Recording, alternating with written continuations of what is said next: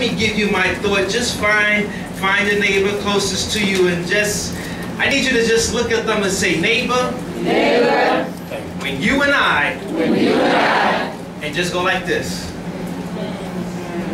Find somebody else and just say, when you and I.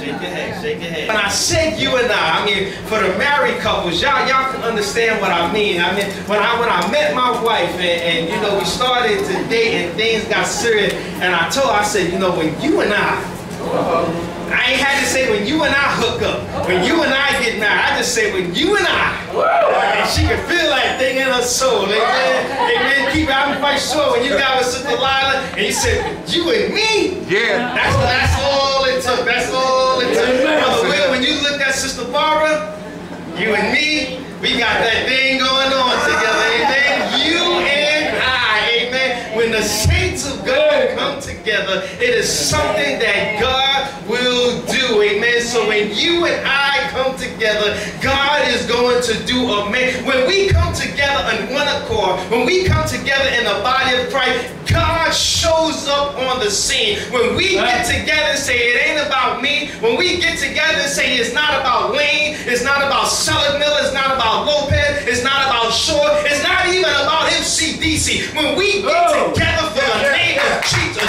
when we get together for God, God is going to show up on the scene. And I gotta tell you this morning, when God shows up on the scene, He don't just show up on quietly.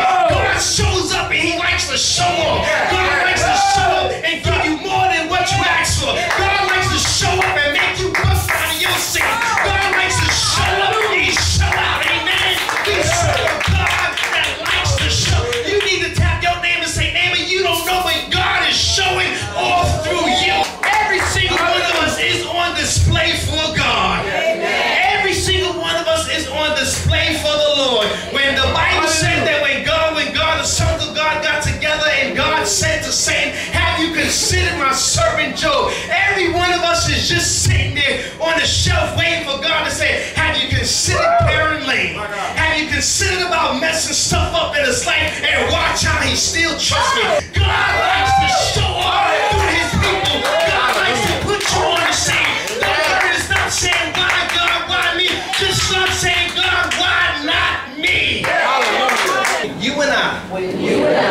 you and I get together, when you and I link up, when you and I are in agreement, when you and I start praying together, when you and I start fasting together, when you and I start seeking the face of the Lord together, when you and I start getting together, the Bible says 1 upon 1,000, but when you and I begin to get together, we'll put 10,000 to flight. When you and I get together and seek the face of the Lord, things is going to change. Situations have to turn around. When you and I begin to seek the face of the Lord together, things can't be the same old way. Things can't be just like yesterday. It may look like yesterday, but deep down inside my soul, it won't be the same as yesterday. When you and I get together and begin to seek the face of God, the Bible says that where 2 or 3 are gathered in His name, there is Jesus Christ in the midst. So just find you a you in the I. Find you a you in the I, and Jesus will be in the midst. When you and I get together, oh God.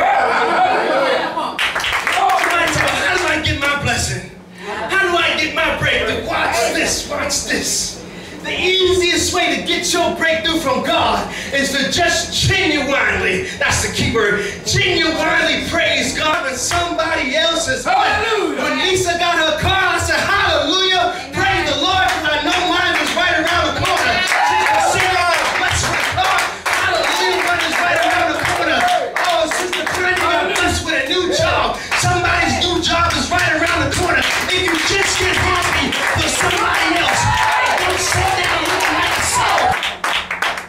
Glory, glory, hallelujah. Whatever you want, when you see somebody else get it, when you say God is no respecter of person, you can get it for yourself too. But when you sit there and you say, well, she ain't really deserving.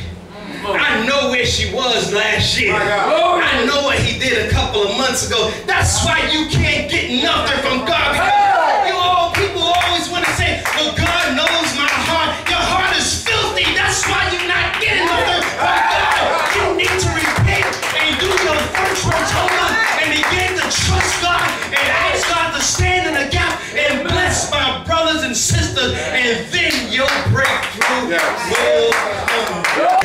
Now, when I say you and I, that's it. The rest is for God to fill in.